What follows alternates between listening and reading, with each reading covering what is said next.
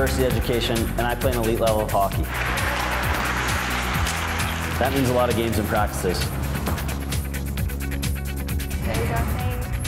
My name is Stacy Paczynski. I'm in Human Resources.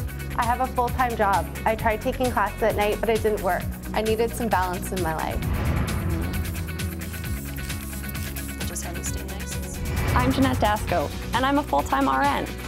In medicine, learning never stops. Nurses work a lot of overtime. Sometimes I work nights, sometimes I work weekends. I can't be at the hospital and the classroom at the same time. Over 80% of our students work while studying for their degrees. AU gives you the flexibility you need to succeed.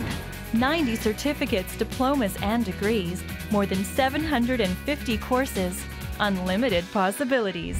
The choice of programs at Athabasca University is incredible. You can do anything from psychology, education, health studies, business. I'm a Crown Counsel, in other words, a prosecutor. Athabasca University is ideal because it's flexible and it takes into account that many of its students are full-time working adults with family responsibilities.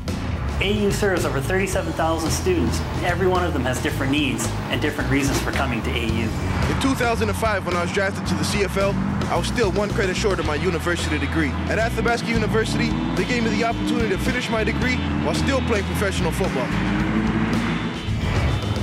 AU is the only way I can play hockey and get an education at the same time. I study where I want, when I want.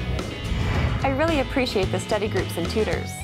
Whether you're taking ESL courses on your iPhone, traveling overseas, or working in the oil field, our mission is to remove the barriers. The support at AU is incredible.